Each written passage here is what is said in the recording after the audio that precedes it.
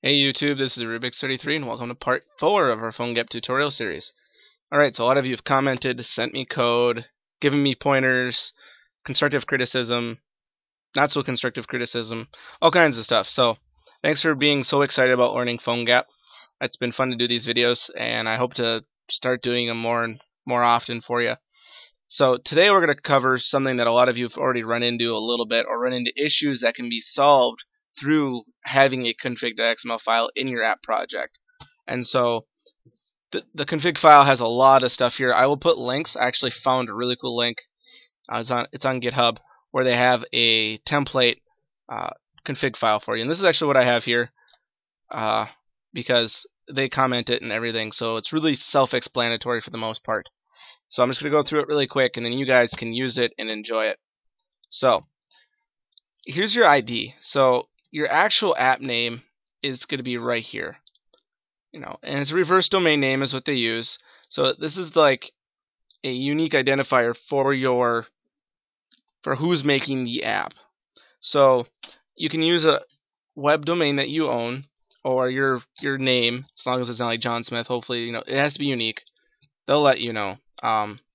So I just use natesco.com. That's my domain that points to my blog, and then the actual name, what the app is, Compass. So we could change that, and it'd be a completely different app by the same person or group, but it's a different app. So I know one subscriber had an issue. It's easy to happen. You change the name. You can change the name. And this could be I could change the name to whatever I want. And this is what's going to display. But this is what it's really called. And so I could change this to Flashlight or the greatest app in the world. But if this doesn't change, it'll keep replacing it. Like he was testing it on a real device, and it keeps he made another app, but it kept replacing it. So it was like you can only have one of his apps. And so that was what the problem was. And so this is really, without the config file, you're not really going to get rid of that problem, and it solves it. And here's your version number. So this keeps the versioning. So when you're in the App Store and you upload a new version and the version number is higher, 9, a little more bug fixes, it will know and be like, hey, there's a new update for your app. A lot of this is self-explanatory, like I said. Description. Okay, it's a description describing your app, author information, domain name, email, name, other company references. Permissions. So this is the permissions. So this is the device permission. So device ready to get device stuff, so you can wait, because we always wait for the device to be ready. And then user, and then how permissions are set up, permission name, and then the value, or preference name, So permissions, value none. So we have no permissions. So otherwise you can go through, you can look it up, all the permissions you want to do, and you can set different permissions. So that's why I think I have set in the config.xml file of my Machinist Toolkit app why it asks for all the permissions, and people are like, oh, why does it have all the permissions? Well, it's the config file, and so for testing, it is very helpful just to have them all. Google the list, find it on Phonegap.com of all the permissions possible for Android, iPhone, and then boom, throw it in there, and then you don't have to worry about it. But then obviously when you're done, think about, hey, what is my app really using? What does it actually need permission for? It doesn't need permission to shut your phone down, or write files, stuff like that. So you can set permissions. Right now there's none. So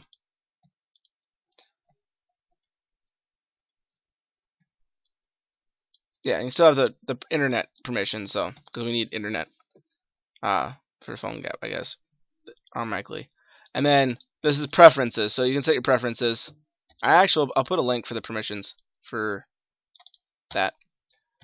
Preferences, and you can set up preferences. So what version do you want to use to build it with Phonegap?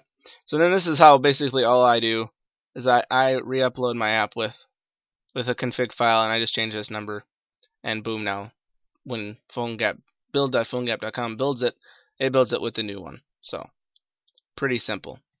Or if you're building it yourself, then you can build it yourself, and then it doesn't really matter so much. Well, it does, but anyway, the orientation and the orientation is, there's landscape and portrait, and so they tell you what the other options are. Landscape is Y, portrait is vertical.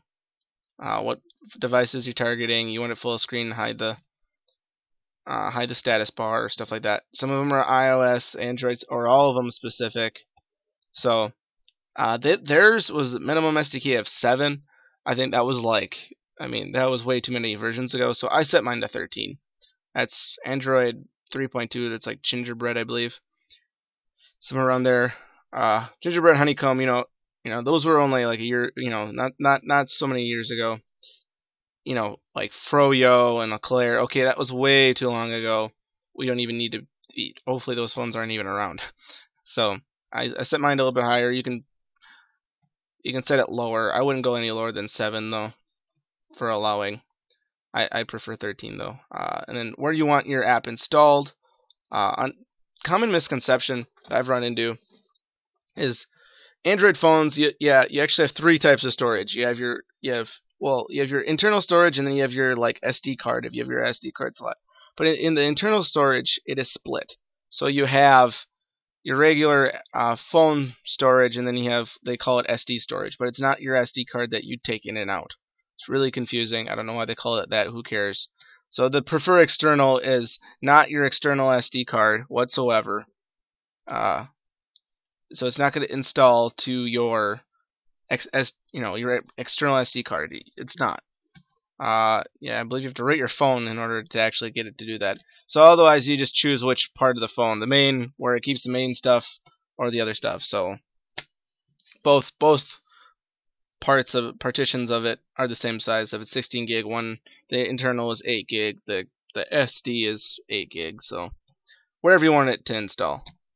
You can add plugins. All info about their plugins is right here. Add plugins if you want other plugins. Here's your app icon, so you can just define it right here just for testing, and then when you feel adventurous and want to spend time, you can actually define it for all the different screen resolutions for all the different platforms. So, and one of the subscriber asked is how do we handle that?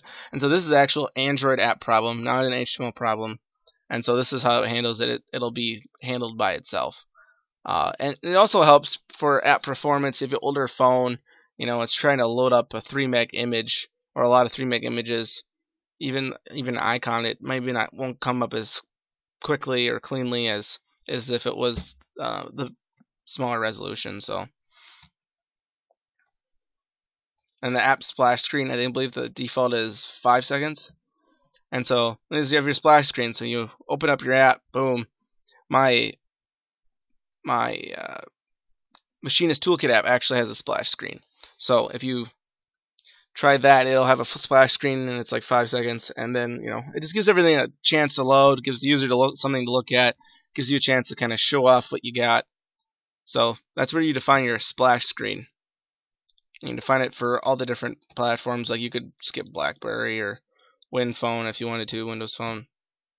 And then here you can define access to external domains. So if you want access to some blog site or some other website, then you can do that.